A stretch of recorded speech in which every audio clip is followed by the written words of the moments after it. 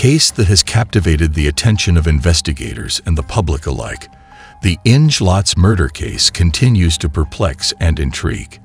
The chilling details surrounding the tragic event have sparked intense speculation and intense debate. In this discussion, we delve into the mysterious circumstances surrounding the Inge Lotz murder case, examining the evidence, the theories, and the enduring questions that still linger. Join us as we embark on a journey to uncover the truth behind this perplexing crime. Lotz was a girl who didn't have any brothers or sisters, and her parents loved and cared for her a lot. She had extraordinary talents in both music and math. She did well in her classes about calculating risks and probabilities at the University of Stellenbosch. It was at that university where she first met her boyfriend, Fred van der Vyver. Fred van der Vyver was a good-looking guy who was tall, smart, and quietly confident. When they were together, they looked like a very impressive and attractive couple. They had been dating for less than a year, but it seemed like they had a great future together. Lotz had already talked to her parents about her plans to get engaged to Fred soon. Their beautiful love story suddenly ended on a very hot and humid Wednesday. It was a sad and devastating day because it marked the cruel end of Lotz's life. Inge Lotz was killed in her apartment just outside Stellenbosch, South Africa on 16 March 2005. The person who killed her hit her head many times with a hard object and stabbed her with a knife. Inge Lotz was the only child of Professor Jan and Jonathan Lotz, a suspect.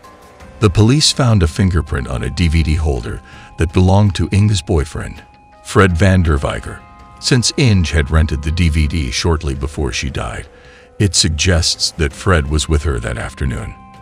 However, Fred says he was at work 50 kilometers away the whole day. The police arrested Fred van der Vyver for Inge's murder mainly because of this fingerprint evidence, which made him look guilty. The police also discovered a decorative hammer in Fred's car, which might have been used to cause the injuries on Inge's head. In addition to the boyfriend, other suspects emerged from the periphery of Inge's life. A co-worker with a history of unusual behavior and a series of disturbing social media posts raised eyebrows among investigators. They meticulously pieced together evidence, including surveillance footage and witness testimonies, to establish a timeline of the co-worker's movements on the day of the murder. Every lead was followed with precision, leaving no stone unturned in the pursuit of justice. Furthermore, a close friend who had exhibited signs of possessiveness and an unrequited romantic interest in Inge became a person of interest. Investigators carefully examined their relationship, delving into text messages, emails, and personal belongings to gather any potential evidence. The friend's erratic behavior and cryptic messages raised suspicions, prompting investigators to dig deeper into their possible involvement in the tragic crime. Amidst the investigation into the murder of Inge Lotz, a crucial piece of evidence emerged: a bloodied shoe found at the crime scene. Forensic experts meticulously examined the shoe, conducting DNA analysis and scrutinizing its unique markings. The results revealed a match with the DNA of Inge's wealthy boyfriend, raising suspicions about his potential involvement. Furthermore, surveillance footage from a neighboring building captured a figure resembling the boyfriend entering and leaving Inge's apartment building around the time of the crime. The combination of the incriminating shoe and the surveillance footage provided compelling evidence that linked the boyfriend to the scene of the brutal murder, intensifying the focus on him as a prime suspect. A decade of digging and searching for answers. A person named Brown, who is a director and filmmaker working independently, dedicated almost 10 years to uncovering the truth about this case. In January 2021, Brown joined forces with News 24 and Catherine Rice. During Brown's investigation, he spoke to many important sources and even traveled to the United States to talk to forensic experts who specialize in solving such cases. From these experts, Brown discovered that the evidence against a man named Fred, who was a suspect in the murder, was not accurate and might have been made up. Surprisingly, the police had ignored another possible suspect. After a very long trial, Fred, also known as van der Vyver, was eventually found not guilty. However, despite the court's decision, Many people still have doubts about his innocence. Brown explained that if Fred's family did not have enough money to hire respected experts to defend him, Fred could have easily ended up in jail for the rest of his life. This raises some important questions. Why would the police try to blame an innocent man? Were other potential suspects thoroughly investigated? These questions are explored in a podcast series that was released exclusively for paying subscribers of News 24 in September 2021. Justice denied. In the heart-wrenching Inge Lotz murder case, justice became a casualty, with doubts cast upon the evidence and a flawed system exposed.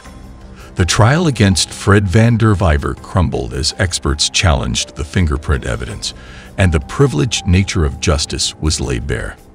The case revealed deep-seated issues within South Africa's criminal justice system, highlighting neglect, incompetence, and a lack of resources. The podcast series by Brown shed light on the systemic failures, leaving a bitter realization that justice had been denied. The Lotz family, after 17 years, finally found answers but uncovered a malady infecting the core of the system. The case serves as a haunting reminder of the human mysteries that remain unresolved, leaving a sense of unease in its wake. The mystery that remains. The police ignored an important piece of information during their investigation.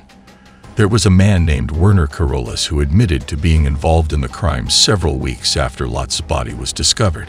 Carolus had a history of drug addiction and a long record of committing crimes. However, the police did not thoroughly investigate Carolus, even though a former detective named Piet Viljoen recommended that he should be considered a suspect. According to Brown, this is just one example of how the police and prosecutors failed the families of both Lotz and van der Vijver. Brown believes that Lotz's unsolved murder shows the problems in South Africa's criminal justice system. These problems include not gathering enough evidence, forensic laboratories that are falling apart, incompetence, and a police force that lacks sufficient resources. The podcast focused on one specific case, but to me, it was a case that exposed the flaws in the justice system as a whole, Brown added. Giving the family answers. After 17 years, the authorities finally provided the Lotz family with answers, bringing them a sense of completion.